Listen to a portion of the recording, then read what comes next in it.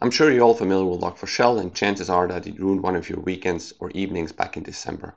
But the recent Spring4Shell, of course, reminded us that this was a one-off, but new vulnerabilities getting discovered constantly, putting your applications at risk.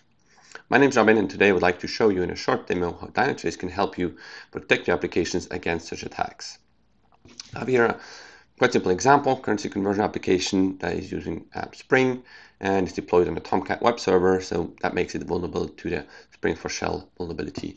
So as an attacker, I can send specific ready-made requests to this endpoint to install a web shell.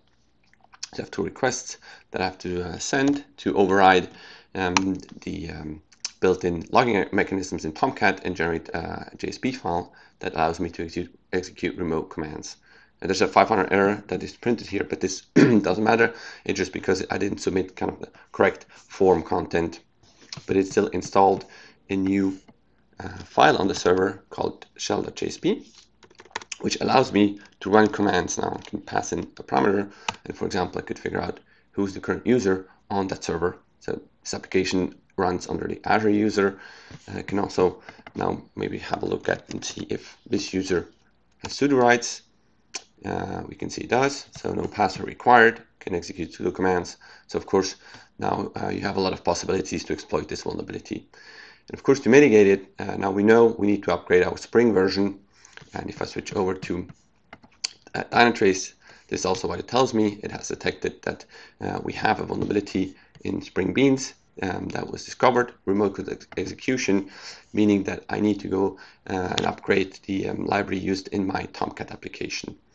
But of course, it takes me some time to do that upgrade, and in the meantime, I'm vulnerable to attacks using that vulnerability.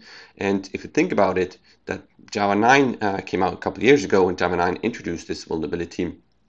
And in the meantime, before it became known publicly, some people might have known about it and being able to exploit it to get access to the command line of your servers.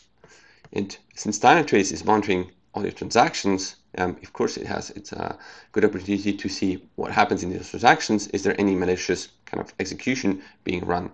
And this is exactly what attack detection and blocking does. So if I switch over to the attack section here, I can see that there were a number of attacks run against my different applications. I can see where they come from, and we see all the details down here. So we have here, for example, the last two are the commands I just run against that shell.jsp that was installed. So let's have a look at the details of one such attacks. We can see where it comes from, that there's a specific entry point, which is that shell.jsp that was installed using the Spring4Shell vulnerability. And then we can see that it executed a command, so it's a command injection on that specific server. And we can see it detects that a specific payload by the user is then passed to runtime.exec, so being executed on the system. And of course, this is never a good sign if the user can directly pass something that's being executed. So that then is detected as an attack. And we can also see it correlates with current logs. But now, of course, we don't only want to detect attacks, but it would be nice to be able to actually prevent them from happening. And if I switch from monitoring to blocking mode in application security, I can actually block such attacks, meaning protect my applications from being exploited.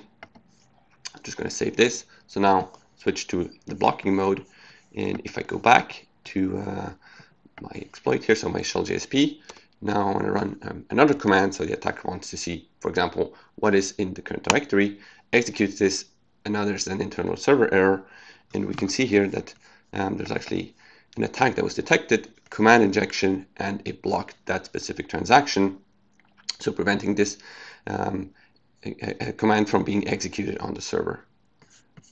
And if I go back to Dynatrace, look at the different attacks. Just going to refresh here to see if I already detected the newest one. Probably take a second to show up here, but it will actually show, as we see down here, that it not just detected this attack, but also blocked it. And this, of course, is quite powerful because now it protects your environments against zero-day vulnerabilities. So meaning that detecting any kind of injection, so it supports for command line, SQL injection, and JNDI, for example, and can help you protect your applications against those attacks before those vulnerabilities are being known to the general public.